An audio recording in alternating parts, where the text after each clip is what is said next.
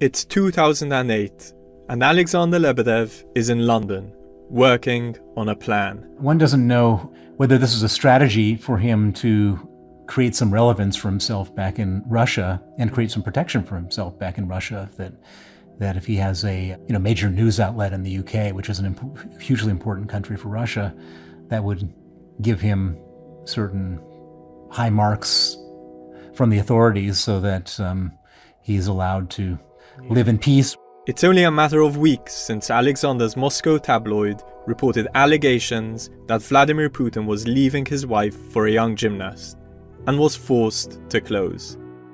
By 2008, everybody knew that falling out with President Putin could spell ruin, personally and financially. Alexander's fellow oligarch Mikhail Khodorkovsky was 3 years into a 9-year sentence on trumped-up fraud charges. But there were worse prospects. A break with Putin could be fatal, as Alexander Litvinenko found out. So it wouldn't be surprising if Alexander Lebedev's mind was racing, that he was looking for a safe haven if he needed to leave Moscow in a hurry. Maybe the best plan was one that had worked before.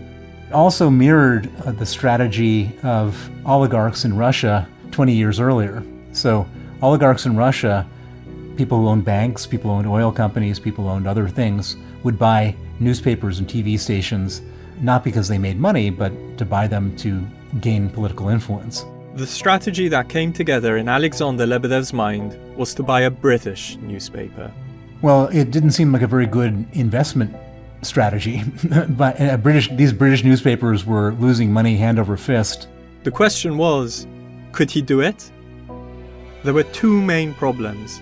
The financial crisis was ripping through the global economy and shredding Alexander's personal wealth. And, awkwardly, the Joint Intelligence Committee, a group of intelligence officials that advises cabinet ministers, was worried about a former KGB man getting his hands on a newspaper. If Alexander's plan was to work, he'd need his son Evgeny's help. Alexander had the money, but it was Evgeny who knew all the right people in London. I'm Caruana Galizia, and from Tortoise, this is episode 3 of Londongrad.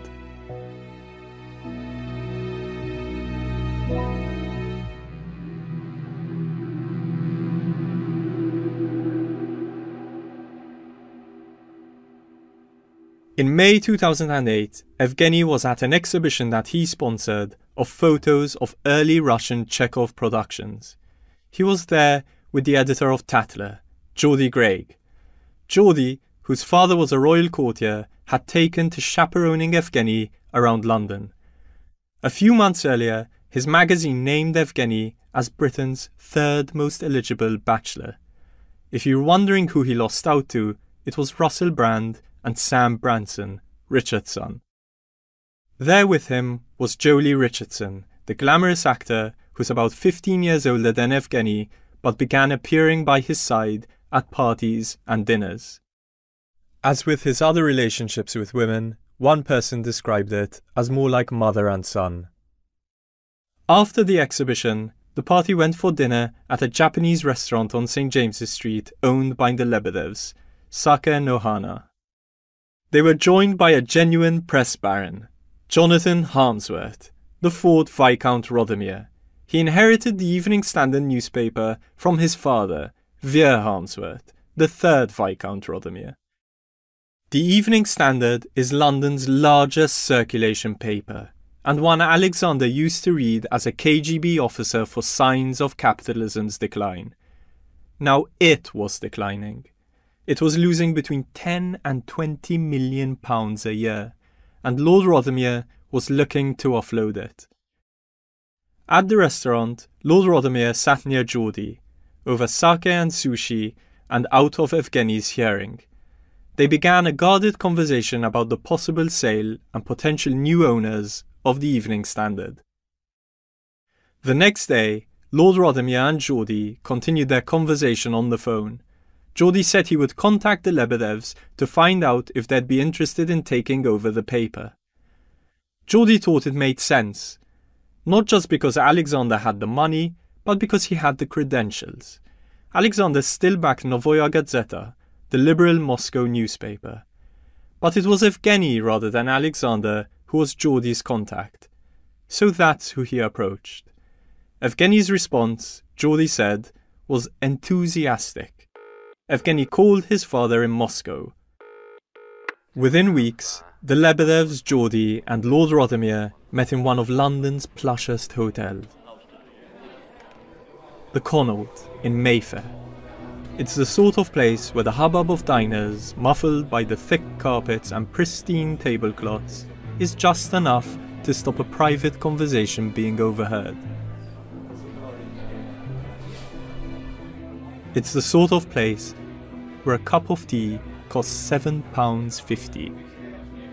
They were there to discuss the outlines of a deal, and like all deals that have to be done in secret, they gave it a code name: Project Venus. Formal negotiations began very quickly. Lord Rothermere was represented by the genteel investment bank Lazard's.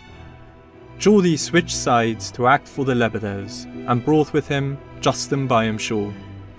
He's a successful entrepreneur who, back in his student days at Oxford, went with Geordie to parties run by the Piers Gaveston Society, a highly exclusive dining club. It's the one behind those famously debauched sex and drugs parties you might have seen in the tabloids a few years ago. The negotiations were done in secret, in ups and downs, delays and bursts of activity over months, all amid the global financial crisis. During this time, Gazprom's share price collapsed by 70%, dragging down Alexander's wealth with it. And Germany suspended his low-cost airline Blue Wings because he delayed payments into an industry support fund. But Alexander plotted a path out of his financial troubles. He sold a jet and 11 hectares in Umbria. He made a number of journalists redundant in Novoya Gazeta's political and investigations sections, and was late paying the salaries of the staff who were left. He cancelled plans to launch a Russian version of the magazine Dazed and Confused, and refused to pay its launch team. One member of that team accused Alexander of acting like a 90s oligarch bandit, and said, "I think Lebedev is prepared to rob Russian journalists while being a good liberal guy to the British ones."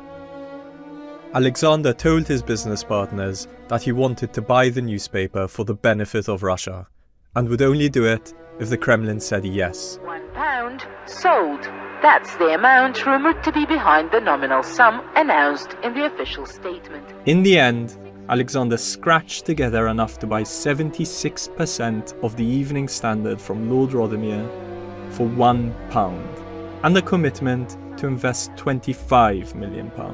More than 6 months of negotiations, and Alexander Lebedev is now the first Russian to own a leading UK newspaper.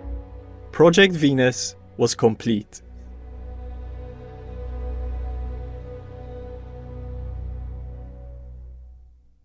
I mean, it's extraordinary, some of the people who have been able to come and go into the UK and who have been allowed to buy newspapers, obtain nationality for their children, all the rest of it. People that work for the KGB worked within the KGB against Britain and against Britain's interests, undeniably, including Alexander Lebedev, of course. It was really 2008 he started moving to buy the newspapers.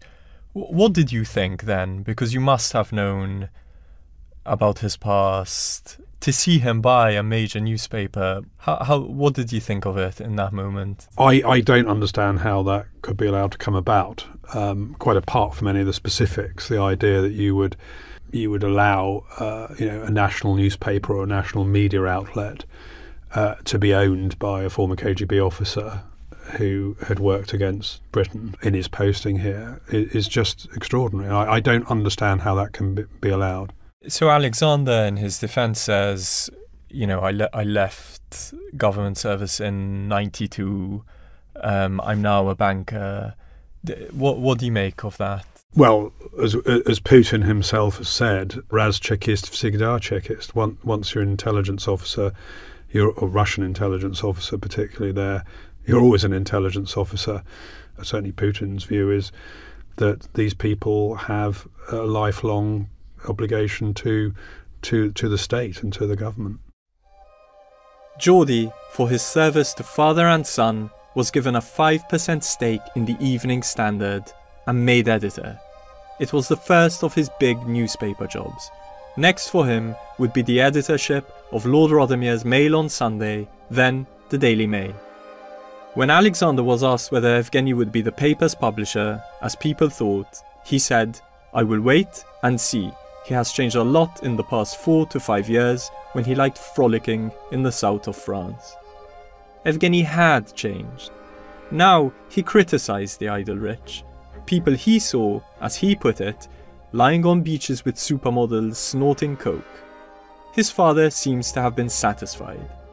Just shy of 30, Alexander put Evgeny in charge of the Standard.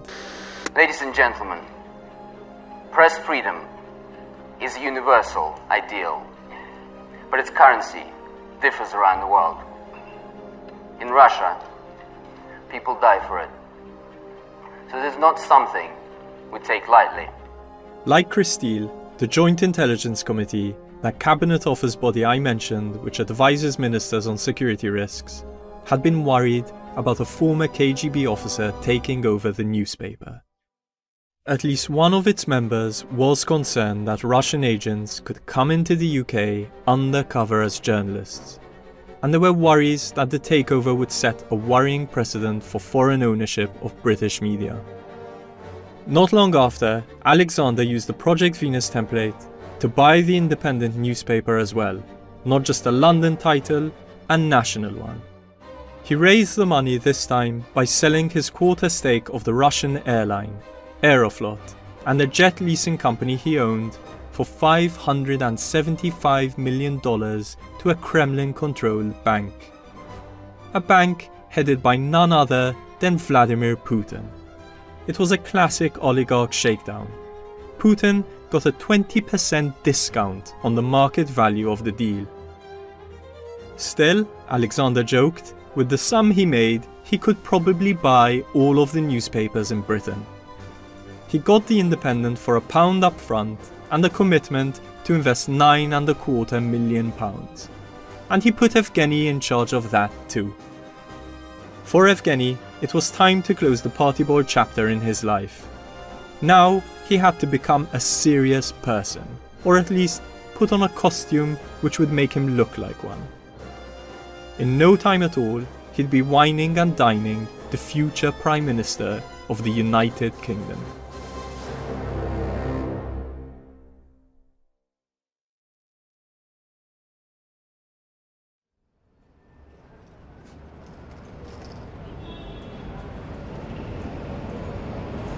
So we're on Derry Street, looking at Northcliffe House, an enormous Art Deco building, shops downstairs,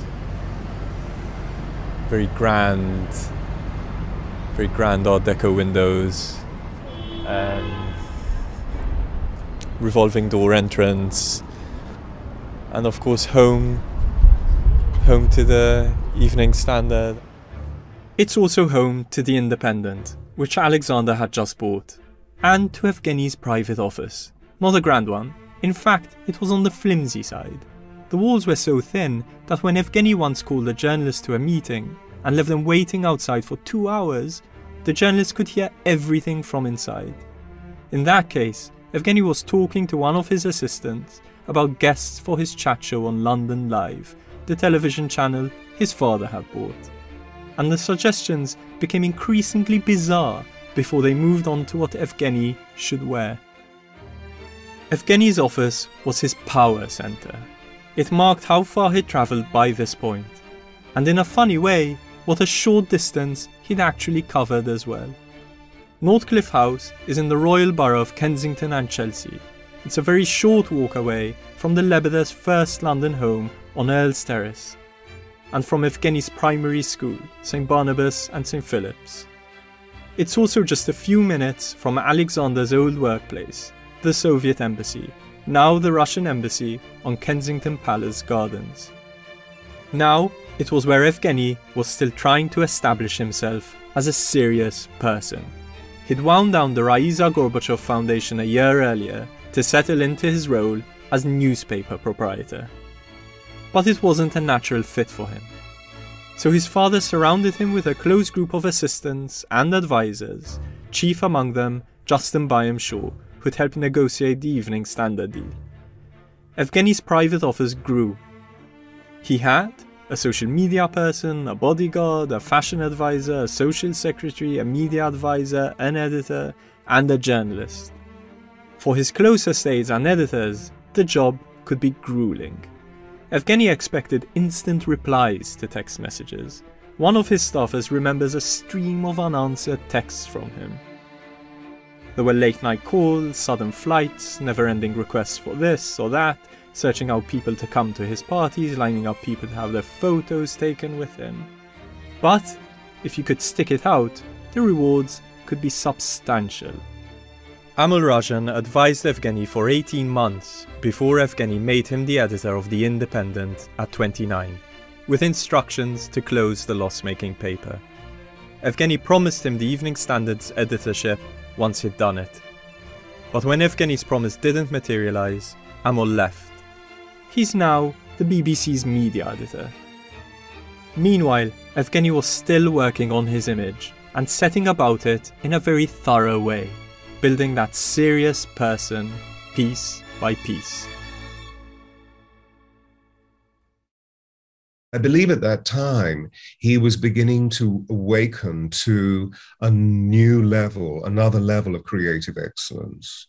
And a tremendous amount was being demanded of him. He hired the services of Stuart Pearce, a master of voice. Evgeny is an extraordinarily private man, immensely sensitive. You know, he has a pedigree of sensitivity which is really refined. And so being in the public domain is not an easy position for him, at least it was at that time. He has a very profound destiny, and he does such great work. If you're a very private person, but you're called to greatness, as we saw with George VI, it's very challenging, and it must be a hoop, so to speak, a fiery hoop that he's constantly jumping through. And so my role with Evgeny was to rediscover a new language so that he could actually create the role that was being demanded of him. Evgeny may not have been desperately serious, one of his former staffers told me, but being part of that inner circle sounds like a lot of fun. We had to pitch ideas to Evgeny, he told me. We discussed him adopting an image of an oligarch meets Hunter S. Thompson, or him going on Strictly Come Dancing. The job of the journalist based in his private office was usually to arrange interviews to be done by Evgeny and then write them up. Someone who did that job recalls arranging an interview with Evo Morales, who was president of Bolivia at the time.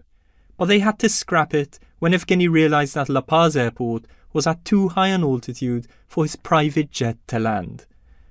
One interview that did go ahead was with Europe's last dictator, Alexander Lukashenko of Belarus. We basically ended up doing a film about Britain's youngest newspaper proprietor, son of a Russian oligarch, securing and doing this interview with Alexander Lukashenko, which was a huge deal at the time. This is Natalia Antelava. She's the editor-in-chief and co-founder of the newsroom Coda Story. But back in 2011, she was working on Newsnight for the BBC. In the meeting the night before, Lebedev was telling me that he really wanted to ask him, really tough questions and talk to him about, democracy and the West. And, and he was like sort of in this combative mood, sort of, I'm going to give him a hard time. So I was looking forward to seeing how that dynamic would play out. And what was very clear the minute that man walked into the room is that he was in charge. And as they sat down and started the conversation, Lukashenko just got on top of Lebedev and he never gave up that position. Like, he was in control. Except for one moment, when Evgeny Lebedev's questions took a strange turn. Lebedev said to him, "So, Mr. President, what is your opinion on group sex?" And I just thought, what? Excuse me, what? But Lukashenko's reaction was priceless too, because he just paused, and that was, I mean, I have to give it to Lebedev. That was one time when he stopped Lukashenko in his tracks. It was only after the BBC had stopped filming that it became obvious that the interview had almost certainly been orchestrated and arranged by Evgeny's father, Alexander. So when the interview was over, everyone stood up, and Lukashenko said, "How's your father?" And he said, he sends his regards. And Lukashenko said, "And a message." And Lebedev said, "Yes." It was an exchange along these lines. But my assumption was that the father had helped it happen. And the two of them disappeared into a room, and it lasted for about half an hour or 40 minutes, whatever they talked about. But the real prize for the Lebedevs wasn't a post-Soviet dictator. It was Britain's leader.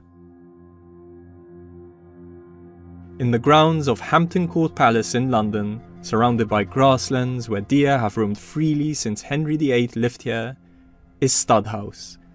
It's an elegant and historic home, one that the Lebedevs bought for about £12 million in 2007, spending yet more on its renovation. Candelabras, designed by Theo Fennell, depicting bodies in various erotic acts, run along the dining room table. Elsewhere, a display of sex toys, butt plugs, in the shape of Vladimir Putin's head and torso, designed in protest against Putin's invasion of foreign territories. A gift to Evgeny from Stephen Fry. There's a painting which Evgeny commissioned and which hangs halfway up the stairs. It's a huge crimson and gold artwork showing a military parade in Red Square. It's interesting because of the way Evgeny describes it. He says the painting represents Putin's ideology. This new kind of philosophy of a Russian state more focused on the East than on the West. On the 6th of June 2009, Stud House was the venue for the Lebedevs' 4th annual fundraiser for the Raisa Gorbachev Foundation, the follow-up to the party at Princess Diana's childhood home at Althorp, which kick-started this whole story. This one was more modest, a budget of only £500,000 compared to the £2 million for the first one. But it would have a similar impact. Alexander invited Boris Johnson, who'd been elected mayor of London a year earlier, to speak. He sat him next to Evgeny at dinner. It was the start of what would turn out to be a fateful friendship. A month later, Boris Johnson and Evgeny went for lunch at the Blueprint Cafe, a smart restaurant near Tower Bridge. They started to call and text each other regularly, and see each other more frequently. In November that year, 5 months after the Stud House party, Boris Johnson went to the Evening Standard Theatre Awards. This was a dying spot on London's social calendar, which Evgeny had resuscitated, for reasons that were clear to someone who gatecrashed them. Nimrod Kramer, a self-described professional social climber, who we'll hear more from later. Here's what Nimrod thought of the awards. Award ceremonies are the method that get the most people to suck up to you, because you just give awards. And I'm pretty sure he was the one deciding who to give the awards to. It wasn't a professional committee. It was just his decision who he wanted to be friends with. In 1 year, 3 of the 5 independent judges on the committee resigned because the starrer Helen Mirren was declared the best actor despite her barely figuring in the judging decisions, and despite none of them having voted for her. Evgeny made the awards a big black-tie gala. He joined forces with Anna Wintour, the editor-in-chief of Vogue, who fascinated him, and he invited big stars, people like David Beckham, Naomi Campbell, and Elton John, who was a friend of the Lebedev family by then. I thought it'd be great to shave the beard off of my dear friend Evgeny Lebedev. Hello, my name is Evgeny Lebedev, and my darling friend, Sir Elton John, is about to take my beard off for comic relief, and I'm absolutely terrified what I look like underneath. So we're going to start the process and denude Mr. Lebedev of his facial monstrosity. It's on. Oh dear. Exactly. Not long after this, Evgeny put an idea of another kind of ceremony to Boris Johnson, an annual Russian arts festival in London, backed by the Kremlin. Johnson thought it was an excellent idea. He said to Evgeny that it shouldn't glorify Russia's Soviet past. It should celebrate Russia under Putin instead. Remember, this was a state that had recently assassinated Alexander Litvinenko in London. It was part of Boris Johnson's broader approach to Russian money in London. He encouraged oligarchs to fight their divorce battles and libel claims in the city. "I would never encourage anyone to sue," Johnson said. "But if one oligarch feels defamed by another oligarch, it is London's lawyers who apply the necessary balm to the ego." He clashed with Chancellor George Osborne over an oligarch tax on expensive properties in the capital. For any mayor of London, the Evening Standard matters, and Boris Johnson worked his relationship with the paper hard. "Your support and that of the Evening Standard is much appreciated," Johnson once wrote to Evgeny. Just 8 days before London's mayoral election in May 2012, the Evening Standard ran a front-page editorial with the headline, "Boris Johnson, the right choice for London." I therefore declare Boris Johnson to be elected as the Mayor of London. Boris Johnson won narrowly, with 51.5% of the vote. After his re-election, his relationship with Evgeny changed. It grew more intense. In October 2012, the mayor made his first trip to Palazzo Terranova, the Lebedev's villa nestled in the Umbrian Hills, a part of Italy thick with Putin-friendly oligarchs. And more recently, thick with rumours about exactly what the relationship was, not just between Boris Johnson and Evgeny Lebedev, but with Alexander, his former KGB agent father. We'll come back to that.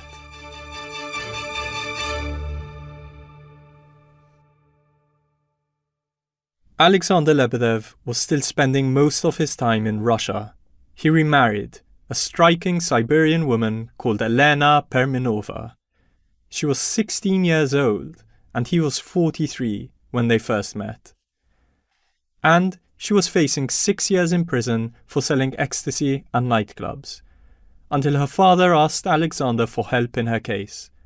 Alexander obliged, and, thanks to his help, she escaped prison and moved to Moscow to study. In their telling, when Elena turned 18, she began dating Alexander. They fell in love and would have 4 children in all. Harper's Bazaar called it a Cinderella story. But the rest of Alexander's life in Russia wasn't such a fairy tale. He was still not on easy terms with Vladimir Putin. In 2012, he was charged with battery after he punched a fellow business tycoon in the face, live on Russian television. It happened in the middle of a heated debate about the global economic crisis.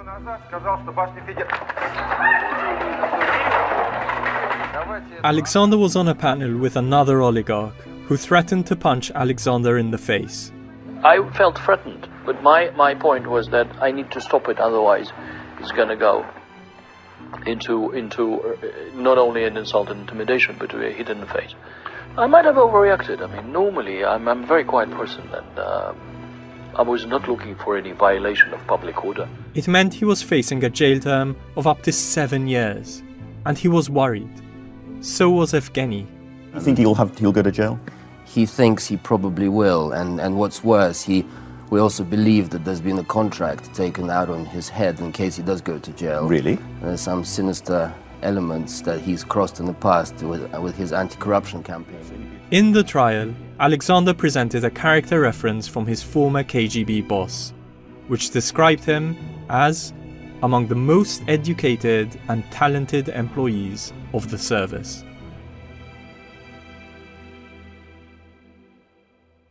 Maybe it made a difference. Alexander was convicted. But what was interesting is that he didn't spend a single day in jail, which is very unusual. If you get convicted in Russia, it's almost a certain jail sentence. And so he must have had some political support to avoid jail. Alexander had fallen from favor in the Kremlin, but he'd done it gradually, and he hadn't fallen so far that he couldn't come back. What he needed was an opportunity to prove himself. And in 2014, a big one came along.